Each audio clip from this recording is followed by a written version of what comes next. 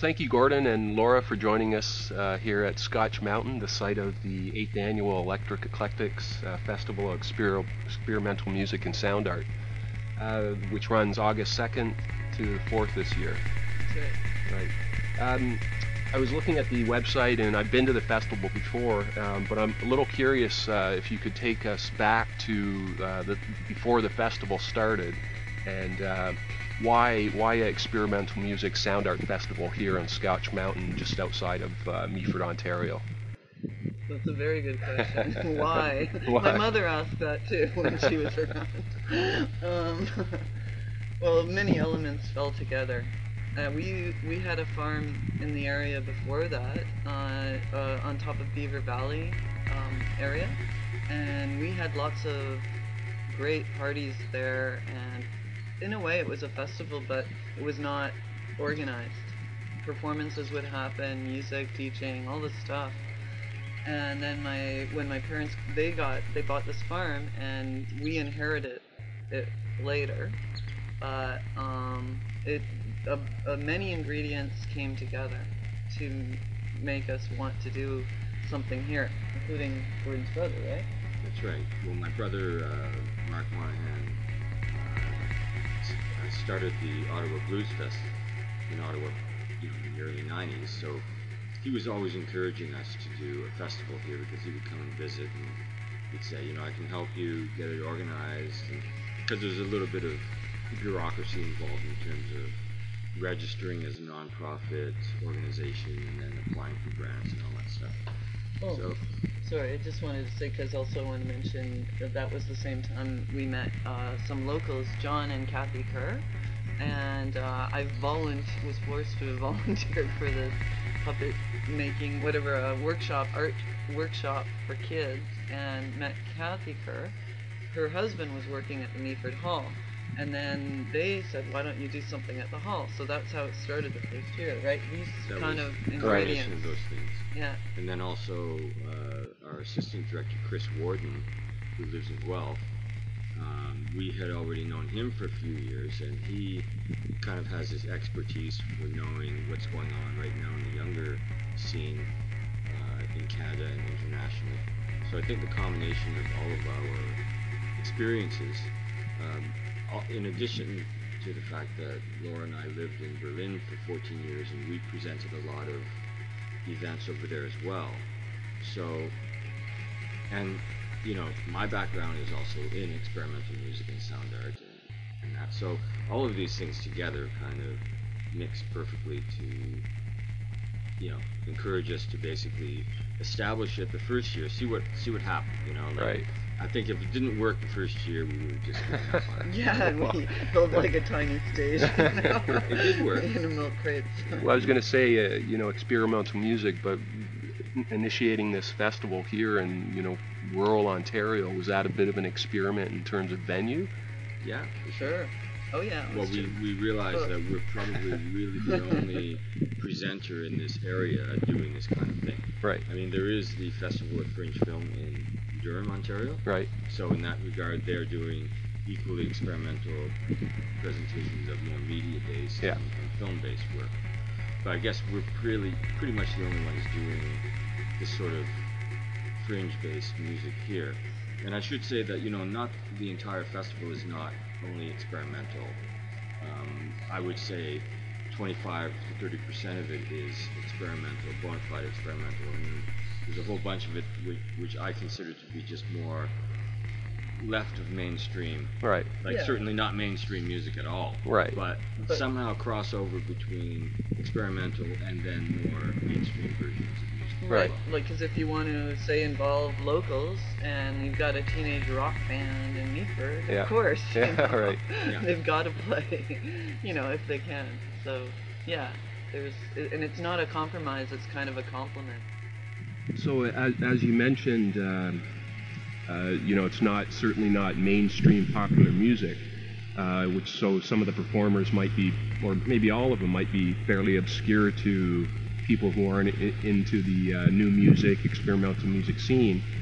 But within that scene, looking at the performers you have coming up this year and past performers, are certainly not obscure performers in this kind of world.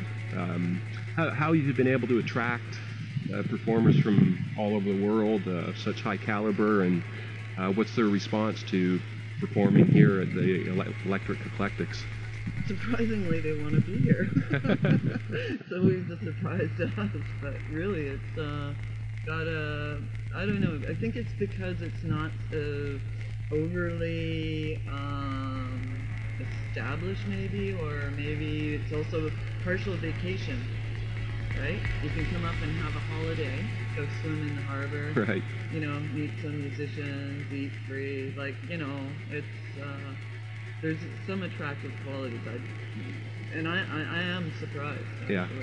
And a lot of times, like how we attract them, like sometimes we know them personally, so they kind of come up and they're willing to come for, you know, not the highest fee because we don't have a huge budget, but, you know, two of our headliners this year we don't know personally, but we were able to come up with a fee that was satisfying to their agencies and right. book them. So and they're not experimental. I mean, the Gories is a punk band from the 80s in Detroit. You know? I mean, one of their notable aspects of that group was that they combined a bit of black R&B influence with punk music, and they were kind of the first people who were supposed to do that. And then No Joy is a band from Montreal that's kind of doing what they call shoegaze, post-punk, whatever. But I wouldn't really say that that's experimental either. It's all within that post-punk. It's historic. It's right. important. Well, No Joy isn't, like the Gories is. Yeah. And also Chris Warden does a lot of punk acts. Right.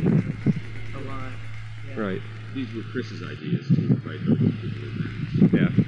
And then the more experimental side, we have Shelley Hirsch, who's quite well known internationally. Yeah. So she's really, you know, experimental vocalist. So, I mean, the way she's coming because she's a friend of ours, so I mean, obviously we pay her to come up, but she's coming for.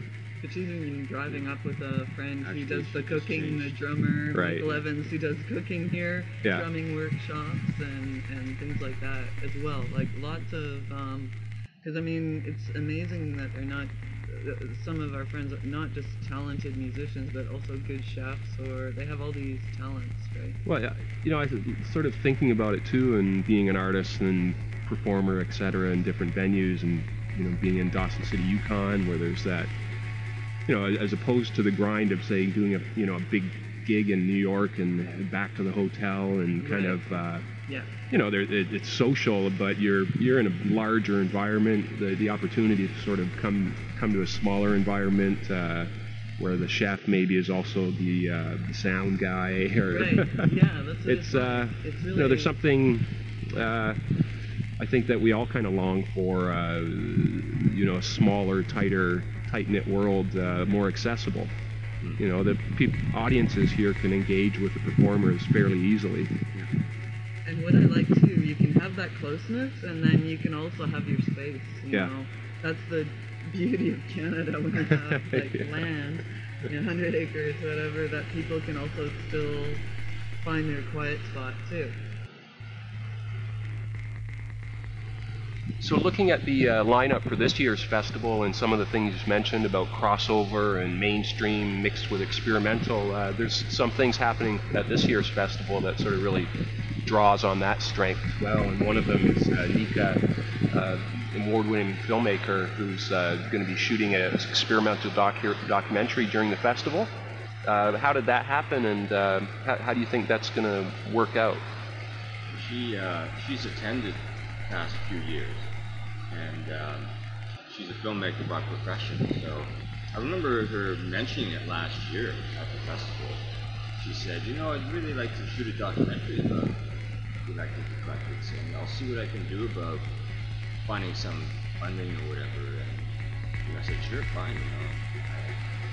And then she contacted us a few months ago and said that she was going to do it, and she has this crowdsourcing funding thing going on online, so it looks like she's getting a certain amount of initial backing to get it going. Right. And so, yeah, she's just taken the initiative herself to do that. So we'll see how it works out. Right. But it's really nice. I like the samples she sent, and I think her aesthetic is really akin and in tune with what's going on here. Right. Because I'm always, I mean, it's happened before in a way where a crew comes in and then everyone freezes and then like, ah, you know. But I think because they're a part of it, it makes a difference maybe in how it will be portrayed. But Right. I think there's a lot of things you can gather, like source material from between performances and nature and indoor and outdoor. That's right. And as you mentioned, if you want to escape, yeah, you can. There's multi venues on site. There's also film and video installation projects happening. DJs playing in the valley. In the valley, yeah. Yeah, valley. So DJs playing in the valley. In the valley, yeah. Yeah, valley so, of the DJs. Right. Yeah.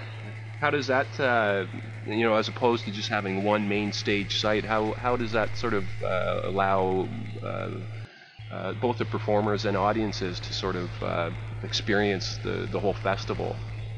Well, it's obvious, that we have the resources here. We have the space. We have some, locations that are great for certain things. So it's just makes sense to take advantage of the different spaces that we have, the different containers that we have, different venues on location that we can use for installations, or in any other case, we hire a party tent, put it down in the forest in the valley. That becomes the valley of the DJs.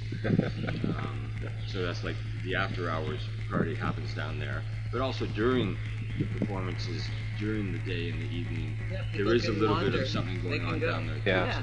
Some ambient music. Right. Background DJing going on too. So. And attendees can stay on site if they so choose. Oh yeah, festival goers. Camping included in all the ticket prices. Yeah, that's great. Yeah. I should mention too that there's a 2-for-1 local special. So, for local people in the area who may not need to camp because maybe they'll go home at night or whatever, or just to encourage more local people to come out. They can get a taxi cheap. Yeah. Just to encourage more people to come out, we offer a 2-for-1 local special. So if you show up on a festival pass. So show up, bring an extra friend with you, and just have some ID to show that you live here locally. Right. Local will include Owen Sound, over to Thornbury and Hollywood. We kind of flexible with the way we interpret that. So for people in the area who haven't been to the festival before, can you tell us what they can expect, what they need to bring? What are they going to experience?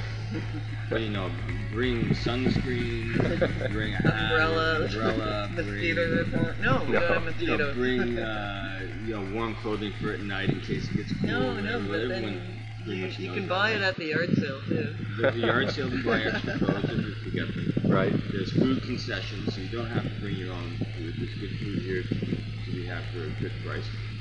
Bring your own drinks because we are unlicensed, but it's perfectly legal to bring anything you want to drink here. Bring an open mind and bring a swimsuit for. Well, too, I'm thinking with a lot of festivals, if you come and you're blown away by a performer, you might be able to pick up a CD as well. Obviously, Of course. Yep. Performers bring their own merchandise for sale, so we have that merch tent. Well, I'm certainly really looking forward to this year's festival. I'll be here along with my family and friends, and thanks for the interview. Thank you very much. Great. Oh, and bring a costume if you feel like dressing up.